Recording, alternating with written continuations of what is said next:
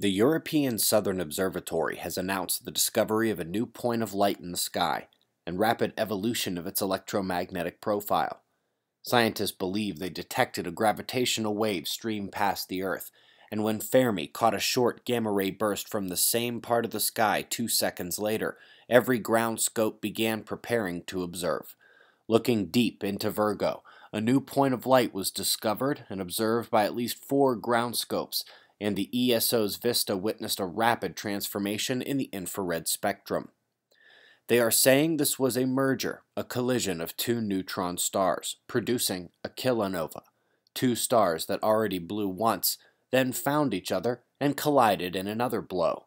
This is something like you are used to seeing, but the interactions from gravitational wave to gamma burst to actual observations of the new light source are allowing far more detailed models to be produced, ones that can model the electromagnetic disruptions caused by these hypothesized mergers.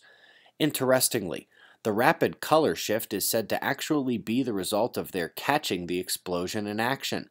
One might imagine what such an explosion would look like as it reached Mercury's distance from the Sun versus Earth's distance versus Saturn, and how much it might change. They say it's gold and platinum blasted out, and the way we normally think of a changing visual nova explosion is exactly what they claim to have caught in action for the first time.